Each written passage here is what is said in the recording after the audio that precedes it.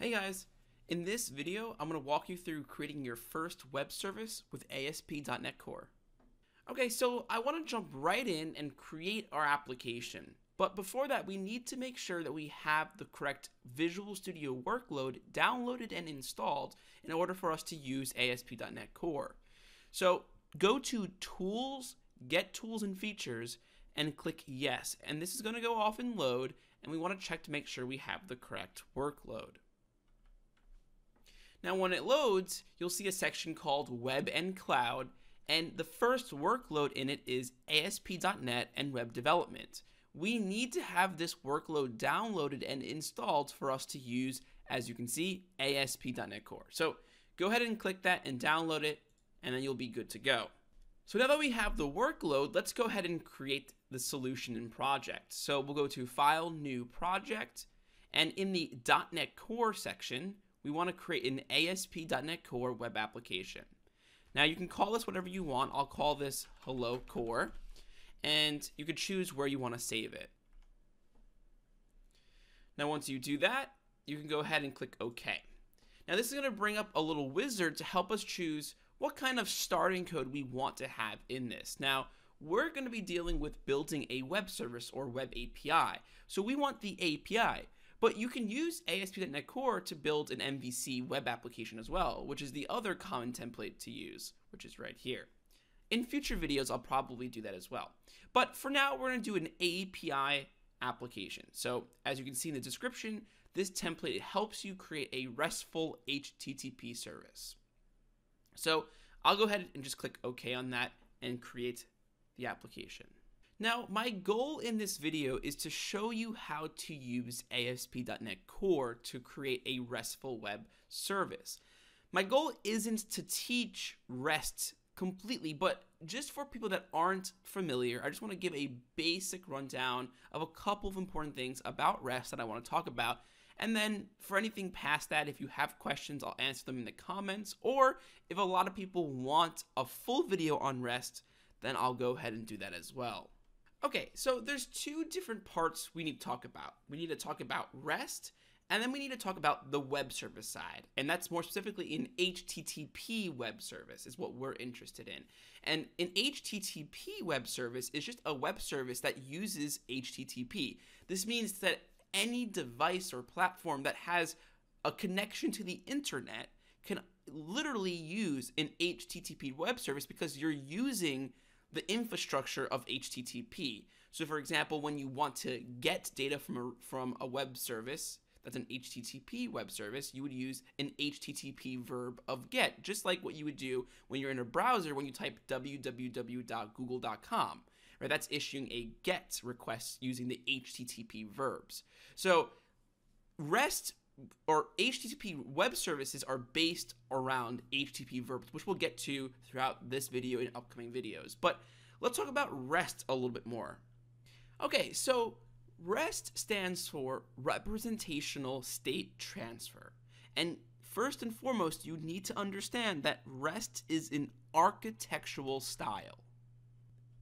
Think of it as guidelines or standards or rules about how computer systems should communicate on the internet or on the web efficiently and easily.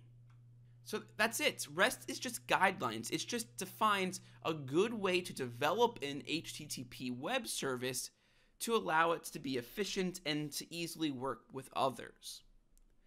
This means that you can have an HTTP web service that is not RESTful, that's not following the guidelines of REST, and it will still work, you can still communicate with it, but not following the guidelines is not the best idea because it makes it more difficult to interact with that service, especially if you don't own that service. For example, if you're trying to use a web service that's defined by another company and you're trying to implement it yourself, if it's not following REST, then it will be difficult to interact with because now you have no standards. You don't know how to communicate efficiently and properly, and REST is just those standards.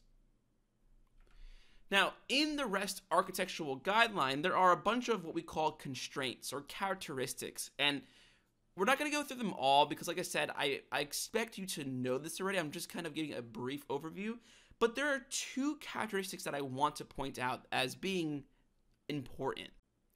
Okay, so the first constraint that I want to talk about with the REST guidelines is that the server and the client should always be independent. That means that there's no restriction or dependency between the server and the client. And the client will just use URLs to understand the service. And this means that the code for the web service on the server can easily be modified without ever caring about the clients, because it doesn't matter. We can modify them both independently. So this kind of separation really helps the client and server breathe freely or be independent. This allows that the client, so the user of the REST service, to be built using any client-side programming language or any UI language. It doesn't matter how it's implemented. All that matters is that we communicate with the REST service using a URL. Now, the only constraint that we will have between the client and the server is essentially the data that's flowing between them. And by separating the client and server and making them independent, we need to have that one condition. So the server and the client need to be on agreement as to what type of data are we sending back and forth. What type of format will the data be? Will it be JSON? Will it be XML? Or vice versa? So with this architecture, you can really start to see how powerful it can be. Using a REST-based web service, you can put all of your business logic and your data layer up in that REST service, and any client, no matter what programming language or what device it's on, desktop, mobile, whatever, it doesn't matter. As long as it can communicate over HTTP, it can communicate with this REST server, and all of that business logic and data can be shared across all these different devices, which is really amazing. Now, the last constraint that I'm going to talk about in this video is the idea of statelessness. So by the REST definition, REST systems are stateless. And this means that the server does not need to know anything about the client's state or vice versa, meaning the client doesn't need to know about the server state. This means that every single request that a client makes to the service is completely standalone and independent, and it needs to have all of the required information for the service to be successful. Meaning, if I make two calls, the first call does something in the service, and the second call is going to build from that. Using REST, we can't do that. We can't have the service just remember what the first operation did and then build on for the second operation. Each operation from the client to the service needs to be completely packaged with all the necessary information for the service to complete its job. Now, this has a lot of benefits, and the biggest benefit is scalability. If you think about it, if your service does not need to worry about managing state or remembering anything about the client, then it can scale very easily. You're essentially just the service serves the client on a per request basis, and it can handle the request in its entirety with that one request. So this means that if I was hosting this on some type of cloud infrastructure and I was getting a lot of requests, I can simply scale that application across multiple instances, and it can, since there's no state being managed between all those instances, everything will work well. A request comes in, it can find an available instance to operate on it, and that request has everything the service needs. So it's like a complete package it can process and doesn't need to have any reference or any state information. This is really powerful. All right, so that's it for the REST conversation. Let's move on and let's actually just create our first ASP.NET Core web service. So in this starter template, some magical things have happened. We get a folder called controllers, and inside of it we have a controller called the values controller. So I'm gonna go ahead and open that up, and we'll go through this a decent amount in this video and the upcoming videos, but I want to get started with a couple of things.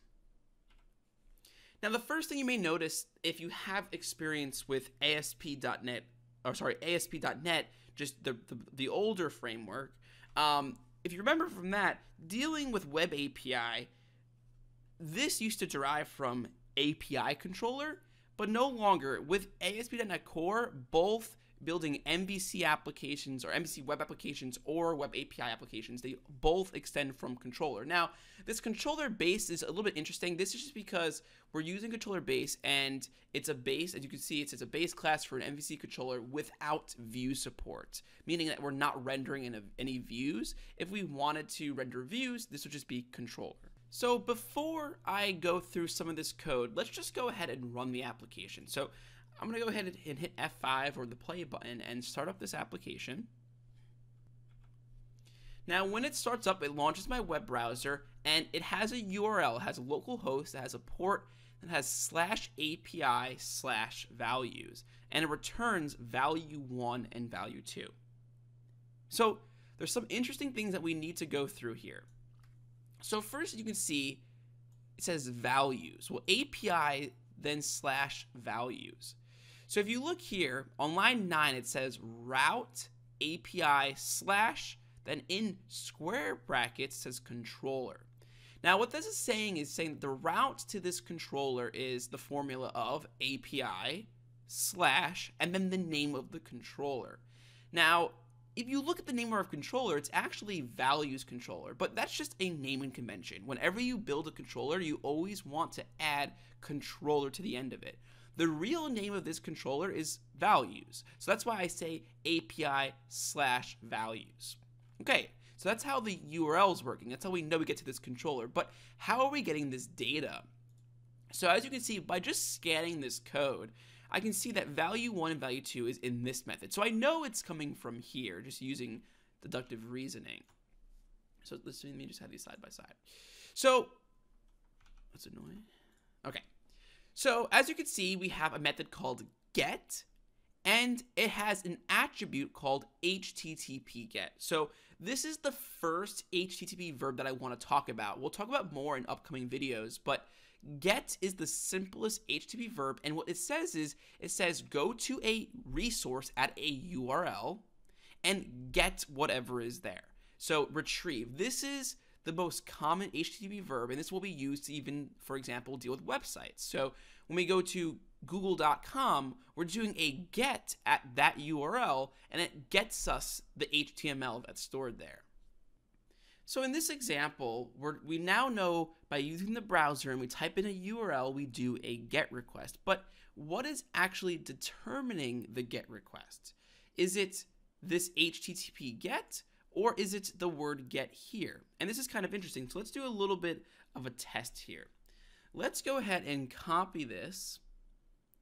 I'll just copy there, and I'll paste it here. And let's comment out the HTTP GETs. And I'll make this one get 2, okay? And I'll run the application again. Let's see what happens. So the application starts, and I get an error, and it says there's multiple actions matched. And it basically doesn't know. I'm doing a GET request here, and it can't determine, do I want GET or GET2? That's interesting. If I comment this back out and run it again, let's see what happens.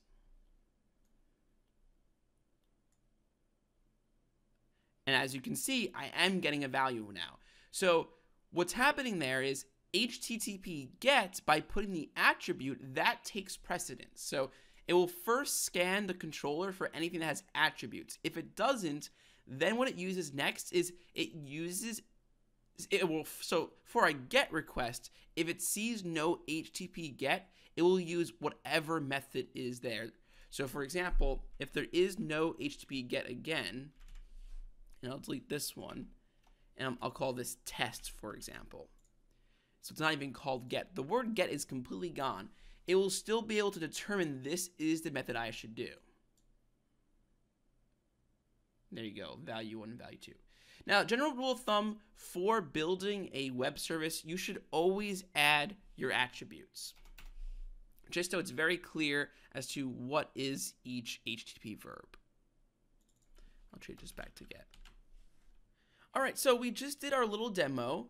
We sent a GET request to the values controller, and we now sort of understand how we are saying we want to execute this if a GET request comes to this controller using that HTTP GET attribute. Great, but let's go a little bit deeper. Let's examine exactly how the client is sending the request and how it receives its response after the service processed it. So a REST request normally consists of 4 different pieces. It has the HTTP verb. So this is what's indicating what type of operation we're trying to perform. So remember, a GET is getting information from the service. We'll talk about the other ones in a second. Then we have the header. And the header allows the client to pass additional information about the request, which we'll see as well. So if the client needs to add some more information about what this request is about, it could put some things in the header. Then we have the URL. The URL is the path to the resource that we're trying to operate on. So this is, in our case, this was API/values, and that was our resource there. So this is the path to the resource that we're trying to operate on. And then finally, there's the body. And the body can contain additional extra data to help identify or update the resource. But this is optional, and it depends if you need that. You can see by scrolling down, though, when we get to post and put, it says from body. And I'll talk about that in an upcoming video.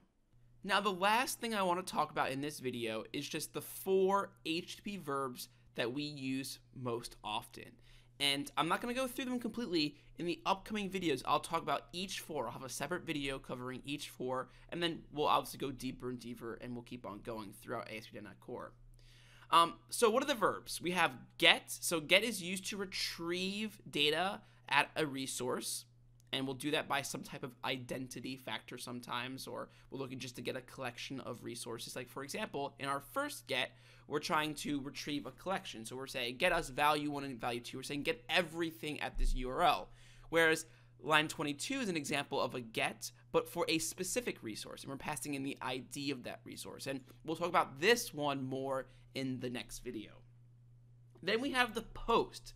Post is used to create or insert a new resource. So this is when you want to add something to your data sets or your database or whatever you're doing, whatever is behind the scenes of this service. This is to add or create a new resource. Put is used to update a resource, which this can get a little bit confusing with posts. So post and put are a little bit confusing, and we'll talk about that when we get into those videos. And then finally, delete is used to remove a resource, and we'll normally figure that out by some type of identity. So as you can see here, we have an int ID again. So we'll talk about these in more detail in the upcoming videos. I just wanted you to create your first ASP.NET Core Web API application.